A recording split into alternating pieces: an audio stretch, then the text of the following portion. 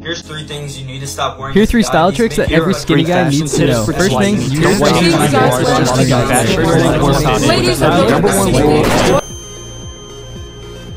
Today I dove into the deep cave of fashion, specifically men's fashion. Before I get into anything, I feel like I should probably change my shirt. This just feels more classy. Now, when I say I went on a deep dive, I literally just went on TikTok and watched a ton of videos. I'm gonna have to do a lot more research as I continue to make the video that you're watching right now. That being said, I highly recommend subscribing, turning on post notifications so you're notified every time I make a video, because the entire point of this channel is to help you improve yourself, and I feel like I can do that in multiple different ways. So you're only missing out if you don't follow me. Make sure you like the video like I said. So the first thing that I think is most important is 1, finding your style. So what I did is I went and scrolled through TikTok. So after endlessly scrolling on TikTok, I found a few key points, and that is there are 3 main styles that are universally liked by everybody. The first one is streetwear.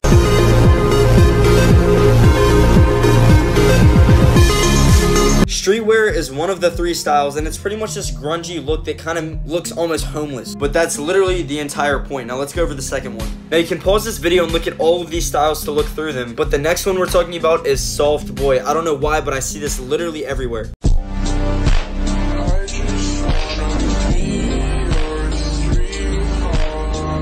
So soft boy is pretty much a like sweater type, very casual looking fit, but for some reason, like I said, I literally see it everywhere. So now on to the third one. This is the most universally liked one. Every single TikTok I scrolled through that was about style, I would say the vast majority of them were about this style. This style is old money. That's the name of it. This is a quick example of what it is, but let me play this video.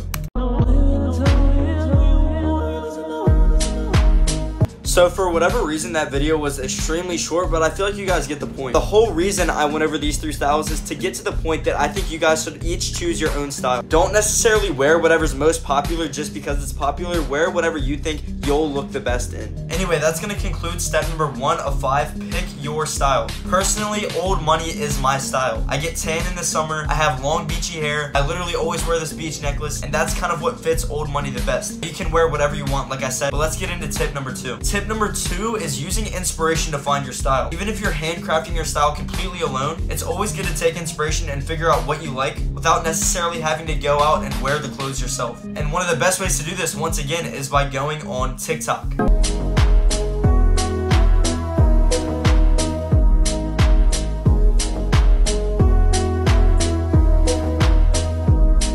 Now this is exactly what I mean. By watching that video, I found something that I could actually relate to and maybe make an outfit similar. So next time I'm buying clothes, I might buy a shirt similar to what he had or pants similar. It'll just depend. Another good way to find really good inspiration is by looking up Pinterest. Pinterest is literally a place to go for inspiration. As you can see, these are all outfits I could take inspiration from. In fact, I have a shirt that looks very similar to that. Let me put it on. Now this is a perfect example. I literally got instant inspiration from Pinterest, and now I have a similar outfit but a different iteration, and I made it my own. He has the blue button up with the sleeves rolled up and the long khaki pants, and I have the white with blue stripes with the khaki shorts. See, it's similar but different at the same time.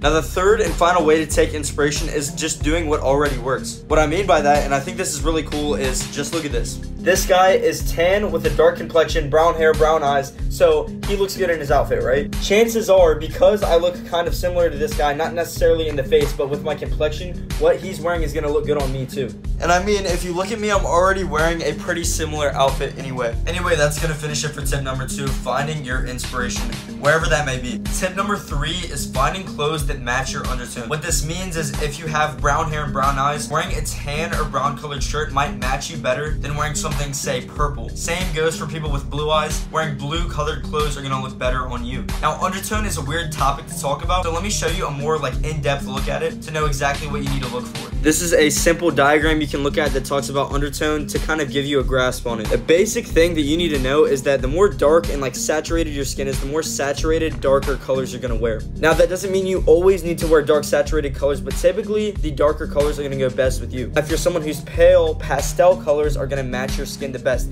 These colors are gonna make your skin pop. Now, it's more complex than that, so looking at a simple graph like this is gonna help you more than me explaining it. So I recommend pausing and screenshotting this.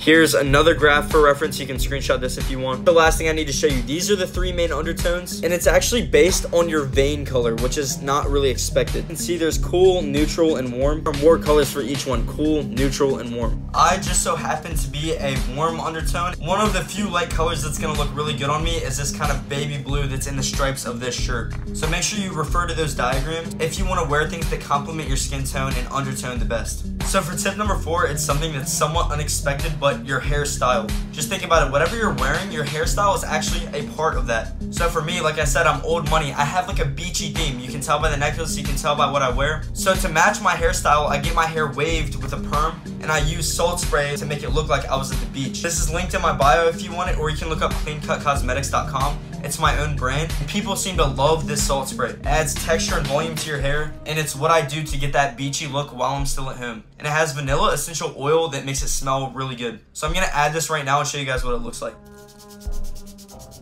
As you can see, it just adds that texture and volume that wasn't necessarily there before, and it gives me that beachy look like I said. So refer back to steps 1 and 2, find your style, and then replicate it with your hair. And once again, you can look up on Pinterest or Safari or wherever it may be to find your inspiration for what haircut you should use for your style. Last but certainly not least, tip number 5 is wearing clothes that actually fit you. As you can tell, this shirt fits me pretty well. It's not too big, it's not too small, and it kind of shows off my muscles. If I were to wear a shirt that was really baggy, it really hides all your muscle if you go to the gym. Some people like to wear oversized or baggy clothes. If you do that, you can still wear clothes that are your size. Just find one that's literally meant to be a baggy fit, and that will give you that look without wearing clothes that just dwarf you and make you look much smaller than you really are.